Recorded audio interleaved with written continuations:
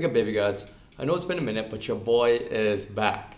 Before doing anything, please like, share, and subscribe, and don't forget to hit that notification bell.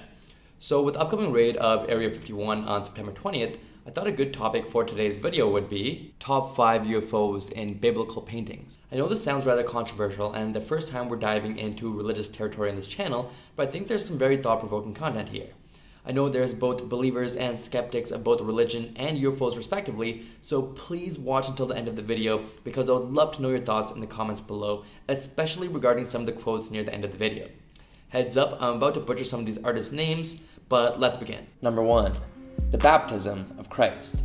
Created by the Dutch painter Arndt de Gelder in 1710, which is currently held at the Fitzwilliam Museum, which is the Art and Antiquities Museum of the University of Cambridge in England. So right off the bat, we can see this disc-shaped glowing UFO with 4 beams of light.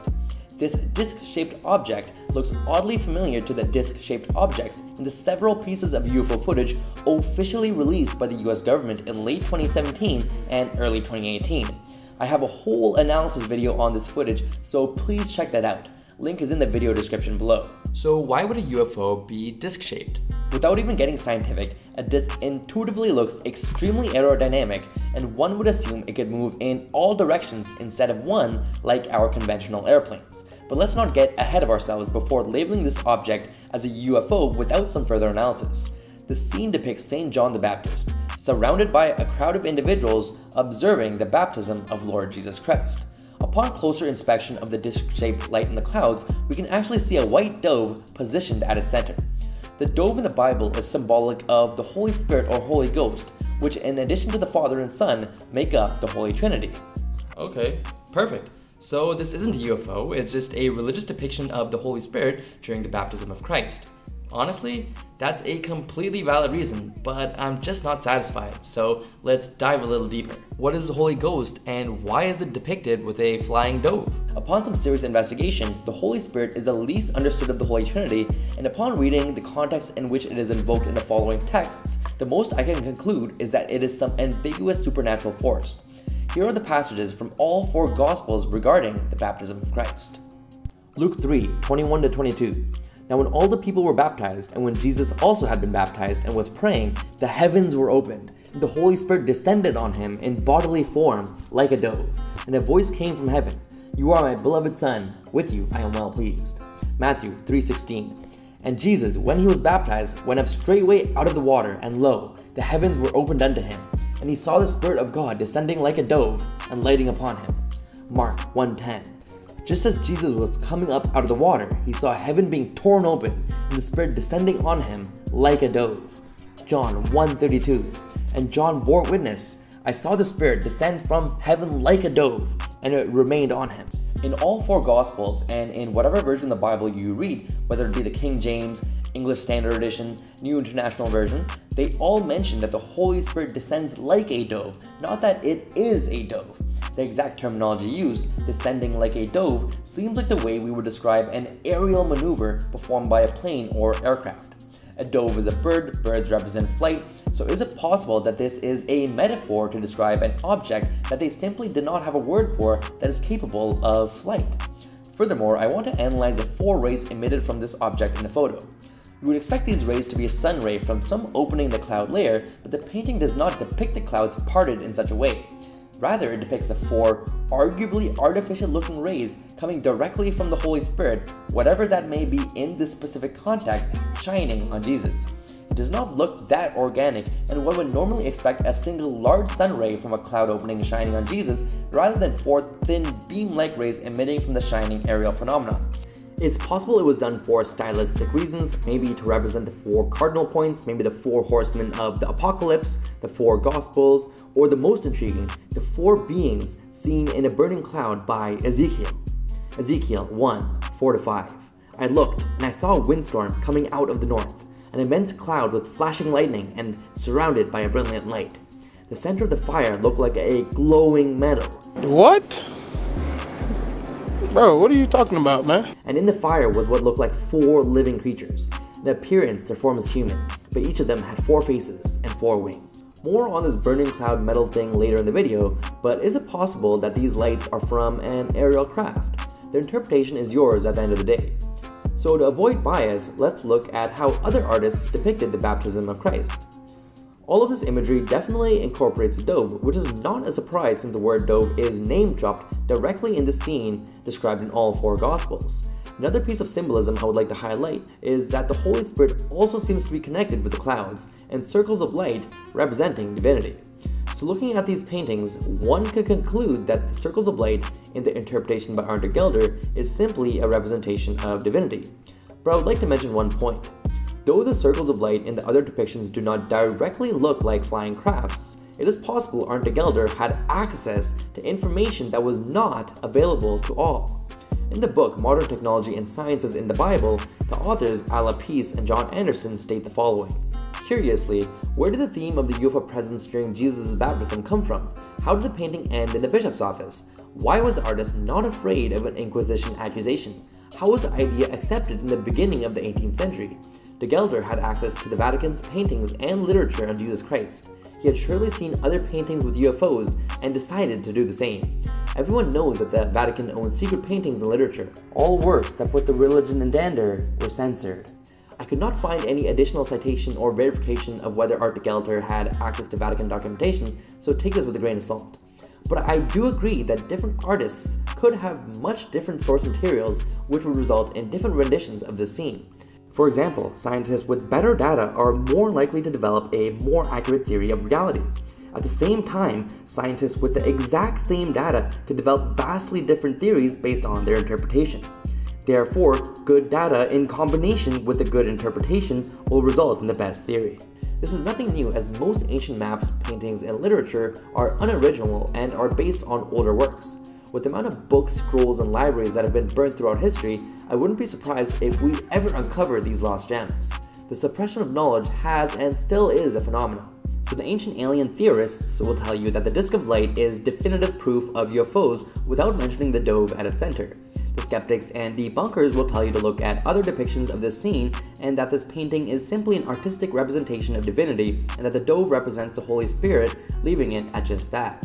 In conclusion, this disc-shaped light could very well be a representation of divinity, but at the same time, I would like you to ponder what that actually means. Why do all 4 Gospels clearly describe the Holy Ghost completing some sort of bird-like descending maneuver? Does the dove represent flight? Moving on to the next painting. Number 2, The Miracle of the Snow, by Marcellino da Panicale, created between 1428 to 1432, held at the Museo di Capodimonte in Naples. I was reluctant from including this photo as it is not an actual scene in the Bible, but is based on an ancient tradition which states that on the summer night between the 4th and 5th of August in 352 AD, a Roman nobleman and Pope Liberius both dreamt that Mary wanted a church built on the Esquiline Hill. On August 5th, snow fell in a mysterious rectangular formation on Esquiline Hill and a basilica was erected, the Basilica di Santa Maria Maggiore, found in modern-day Rome. In winter months, it does indeed snow in Rome on very rare occasions, but I'd say it would be impossible for it to snow during August. Regardless, this mysterious event is still celebrated annually in modern day on August 5th. What I really want to focus on here is the association between Jesus, Mary, and the clouds, especially after Ezekiel's description of the glowing metal cloud. These clouds look awfully disc-shaped. They could be lenticular clouds, even though I have not found images of lenticular clouds in such an armada. But the only takeaway I want to associate with this painting is the association between divinity and the clouds. Next, let's move on to painting number 3, The Annunciation with Saint Emilius by Carlo Crivelli, painted in 1486, held at the National Gallery in London, England. The scene is of the Annunciation, which is the announcement by the angel Gabriel to the Virgin Mary that she would conceive a son by the power of the Holy Spirit, and the son was to be called Jesus. As usual, the Holy Spirit is depicted with the dove. But I would like you to take attention to the disc-shaped cloud formation in the sky. Upon zooming in, we can see that this is most likely not an aircraft, as there are 2 rings of angels, which is a common representation of divinity. But what does this mean? What is this association between divinity and the clouds? Gabriel says to Mary in Luke 1:35, "And the angel answered and said unto her, The Holy Ghost shall come upon thee, the power of the highest shall overshadow thee. Therefore, also that holy thing which shall be born of thee shall be called the Son of God." It states that the Holy Ghost will overshadow Mary, if taken literally, meaning will tower above or cast a shadow over Mary. How is the Holy Ghost able to overshadow Mary? Is the Holy Ghost a physical entity? Could it be that the Holy Ghost is actually this disc-shaped cloud or object that is depicted in these various artworks, and the dove symbolizes this object's ability to fly and maneuver through the air like a bird? How else would it be able to overshadow her? It's completely possible I am taking this line way too literally. So I researched a bunch of examples between the connection between God and the clouds throughout the Bible, and here's what I found. Exodus 16:10. And as soon as Aaron spoke to the whole congregation of the people of Israel, they looked toward the wilderness, and behold, the glory of the Lord appeared in the cloud. Exodus 19:9. The Lord said to Moses, Behold, I am coming to you in a thick cloud, that the people may hear when I speak to you, and may also believe you forever.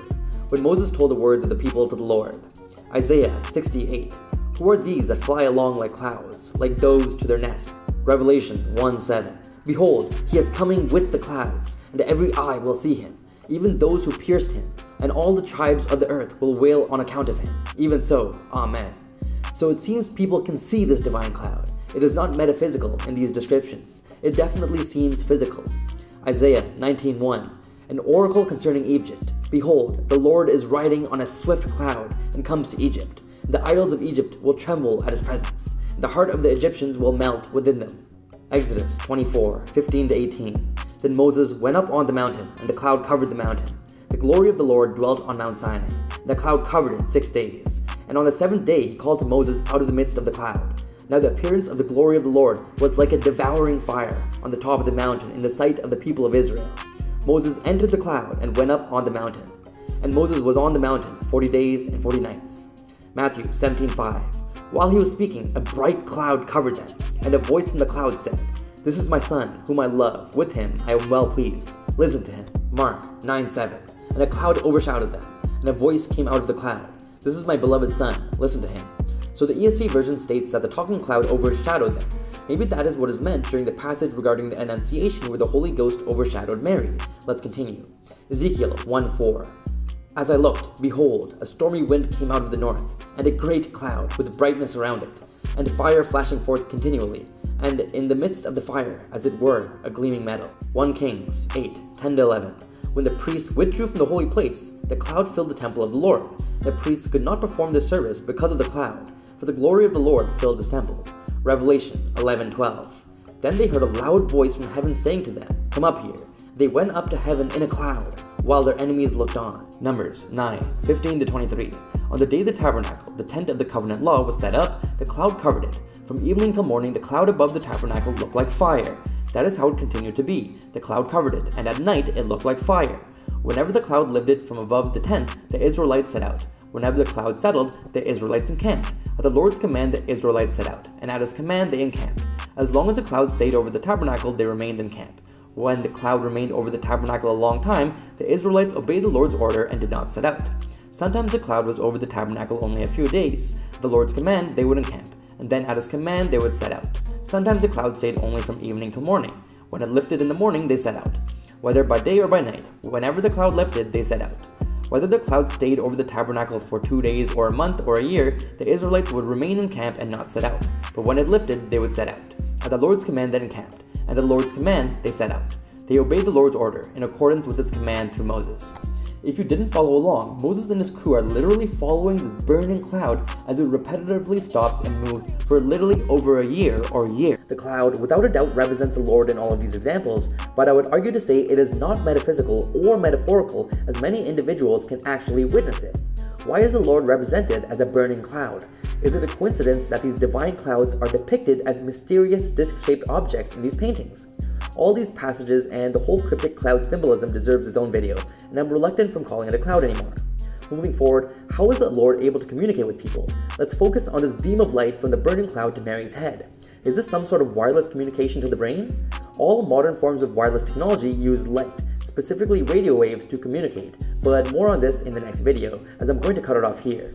To avoid bias, let's look at some other renditions of the Annunciation. The combination of both the cloud, dove symbolism is found in many but not all representations of the Annunciation. Like before, this symbolism could simply be a representation of divinity, whatever that may mean to you, but as previously mentioned, different artists have different interpretations and different source materials. I did say top 5, so here are the last 2 photos, which I'll analyze in the upcoming part 2 to this video. If you've made it this far, thank you so much for watching, and I would love to know your thoughts in the comments below, and let me know if any of my trains of thought were wildly off and why. Specifically, I would love to know your interpretation of all of those cloud quotes. Please like, share, subscribe, and don't forget to hit that notification bell. New video coming next Sunday, but till then, stay woke, baby gods.